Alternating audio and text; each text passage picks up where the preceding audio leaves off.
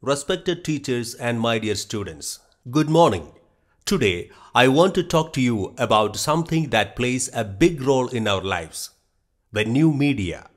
The new media includes things like smartphones, tablets, social media, and internet.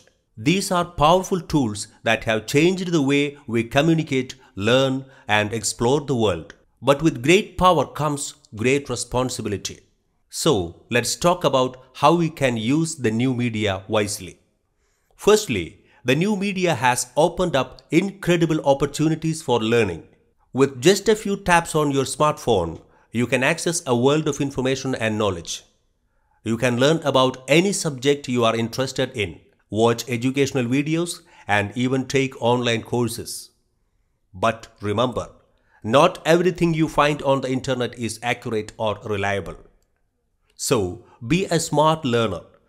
Check your sources, verify the information, and always question what you read or see. By doing so, you will become a critical thinker and make the most of the new media's educational benefits. Secondly, the new media helps us connect with others.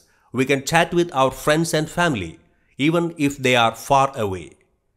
But it's essential to remember that behind every screen is a real person with real feelings. So, use the new media to spread kindness and positivity. Be respectful when you communicate online and think before you post or comment. Your words have power, and they can either lift someone up or bring them down. Let us choose kindness and create a supportive online community.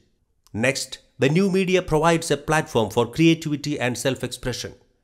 You can write stories, create artwork, make videos, and share them with the world. But always remember to respect the rights and privacy of others. Be mindful of what you share and consider the impact it may have. It's important to strike a balance between expressing yourself and protecting your own and others' boundaries. Furthermore, the new media has the power to influence our opinions and beliefs. We are bombarded with information and advertisements every day. But don't believe everything you see or hear.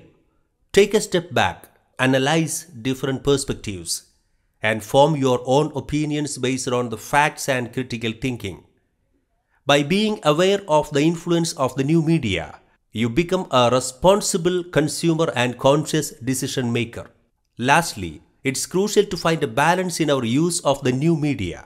Spending too much time online can take away from other important activities like physical exercises, spending time with family, or reading books. Set limits on your screen time and prioritize other aspects of your life. Remember, there is a whole world beyond the screen waiting to be explored. In conclusion, my young friends, the new media is a powerful tool that can enhance our lives in many ways.